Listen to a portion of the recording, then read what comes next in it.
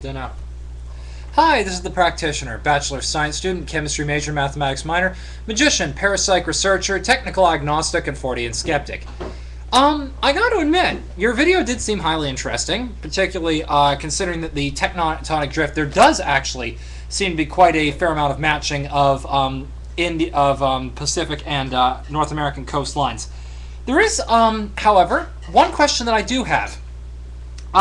You said that there was a logical explanation for, in this video, for, or this Neal Adams did, for why the mountain ranges like the Himalayas were still growing. But they were talking about normal, and at the end they were talking about normal curvature of mild mountaining began on the India and Italy. The problem is that the Himalayas are up at the end of northern India, so that still doesn't explain their growing aspect. And they said there was a logical explanation for it, but they didn't give one. Now, now what I'm wondering is, did they give one later on in the video? And if they did, could you please present that clip? Or if not, if you have, could you please send me a message to that effect? And also the idea, they just simply said, hey, just a thought, to suggest the idea of two ramjets propelled by the Earth or what have you for that great amount of force.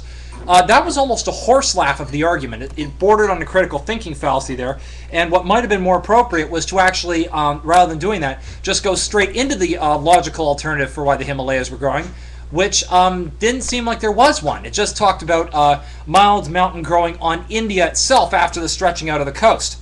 But the problem is that doesn't explain the Himalayan growth, which is actually back behind the coast. So if Neal Adams has explained that, courtesy of his growing Earth hypothesis, could you provide me a link to where he has? And if so, great, because I would very much love to see what his explanation is. Thanks a bunch. Like I said, it just seems to be a bit of a hole in his theory. You know, not debunking his theory outright. I'd just like to hear what he had to say about that. You know, like I said, I'm willing to hear the entire theory before I go into debunk phase, if it's necessary. So yeah. So anyway, like I said, do present that logical explanation of how the Himalayan mountains are still continuing to grow, and you know, that'll you'll definitely have me more interested. Until then, I do have to admit that this theory of the growing Earth does seem interesting, but does have a major hole in it in relation to how India was formed, at any rate, and the same with Italy, concerning the Alps and, well, north of the Himalayas. Anyway.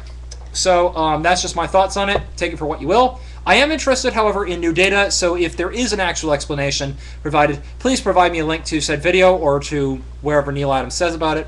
If not, I think that's a hole in his theory that needs some considerable work. Either way, just my thoughts. Looking forward to any new info you might happen to have. Until then, toodles!